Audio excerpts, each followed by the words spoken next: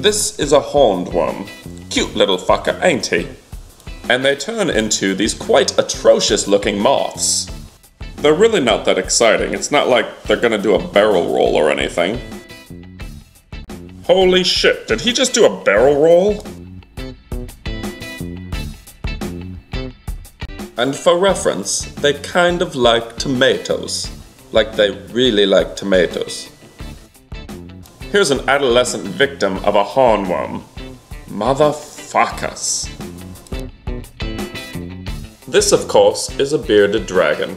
Cute little fellow. Bearded dragons and hornworms have a symbiotic relationship which benefits both individuals. Oh, seriously? You're just going to eat? Oh, come on. And there's tomato all over. Oh, God. The humanity. Of course, there's all different sizes and shapes of hornworms. Caitlin submitted these photos. She was in Bolivia, and they were munching on a papaya tree.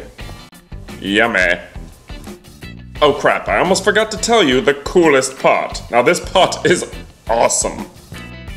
There are wasps that lay their eggs on these worms and they become little parasites and they grow out of them.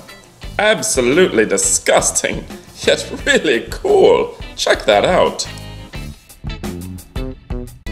Okay, that's about all I know about hornworms. You'll either see them chewing on your tomatoes in the garden, or you'll see them at the pet store because they're usually feeders. Click like if you like the video, ask us a question, or leave a comment below. We love that kind of stuff. Go ahead and subscribe to World's Greatest Animals. We have great animals in the world. I filmed this at the bookstore. They thought I was crazy. Literally crazy.